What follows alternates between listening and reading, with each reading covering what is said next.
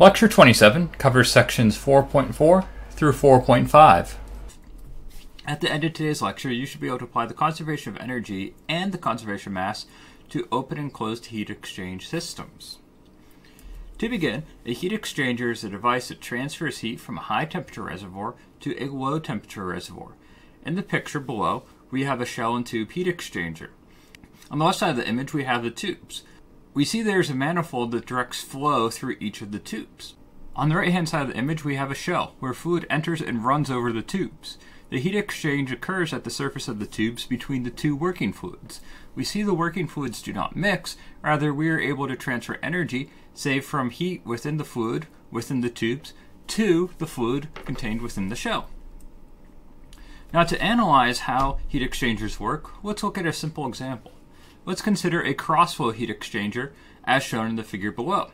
In the figure below, we have one tube up top where m.1 enters and m.2 exits. This is a single tube. This is in contact with another tube where we have m.3 entering and m.4 exiting. These two tubes are separated by a physical wall. The heat exchange process can occur between these tubes.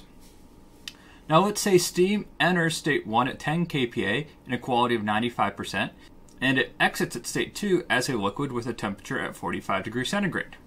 Now cooling water enters at state 3 as a liquid at 20 degrees centigrade and exits at state 4 as a liquid at 35 degrees centigrade.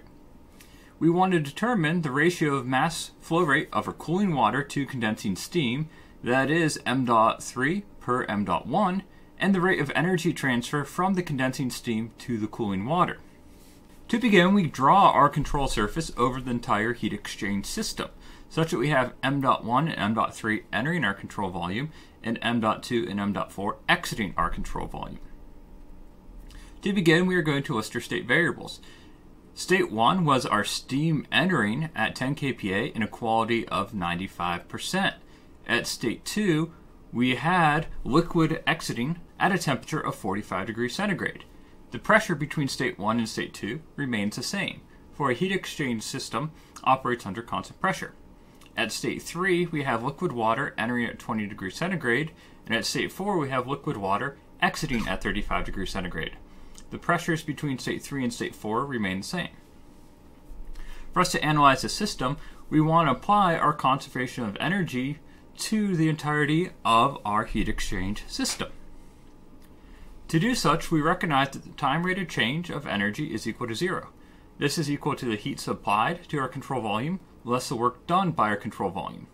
This is plus the sum of our mass flows into our system times the respective enthalpies, kinetic energies, and potential energies, less the sum of our mass flows out of our system times the respective enthalpies, kinetic energies, and potential energies, such that we have m.1 and m.3 entering our control volume, each carrying an enthalpy, a velocity, and a change of elevation.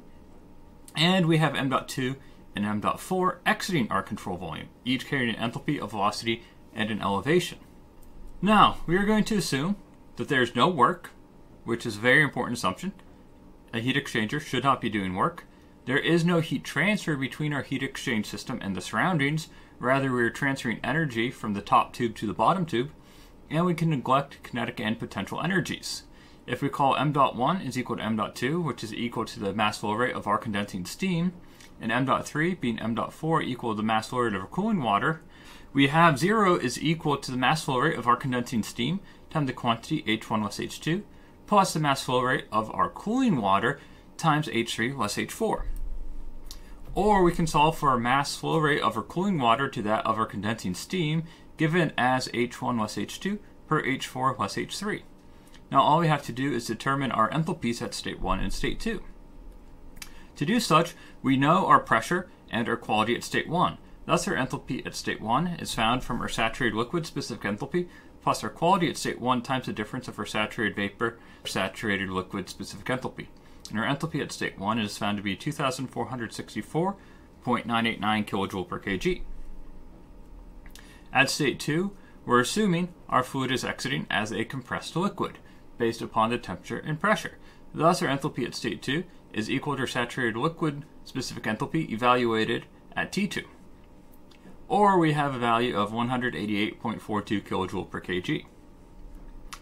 State 3 and state 4 are both assumed to be liquid, and thus we can take their saturated liquid specific enthalpies as a function of temperature. Our enthalpy at state 3 is 83.94 kJ per kg, and our enthalpy at state 4 is 146.66 kJ per kg. Thus, if we substitute in the values for enthalpies, our mass flow rate of our cooling water to our condensing steam is 36.3. Now, to determine the rate of energy transfer from the condensing steam to cooling water, we have to change our control surface. We define our control surface merely being over our first tube that's carrying the condensing steam. Thus, we have Q leaving our control volume. That is, we have heat leaving our condensing steam being picked up by the cooling water, as shown to the schematic to the left. Now all we have to do is apply our conservation of energy to our modified control volume. That is, we have mass flow in and out of our system represented by m.1 and m.2. Thus we can express our conservation of energy for our modified control volume. We have the time rate of change of energy is equal to 0. This is equal to our heat supplied less our work done, plus our mass flow rate into our control volume, carrying an enthalpy, kinetic, and potential energy, plus our mass flow rate exiting our control volume, carrying an enthalpy, kinetic energy, and potential energy. If we neglect work, which is a very important assumption, as well as changes of kinetic and potential energies, we have our heat rejected is equal to the mass flow rate of our condensing steam, m dot condense, times the difference of enthalpies, H2 less H1. Now, if we do this on a per mass basis, our heat rejected per mass flow rate is merely the difference of our enthalpies, or we're rejecting 2,276.569 kilojoule per kg.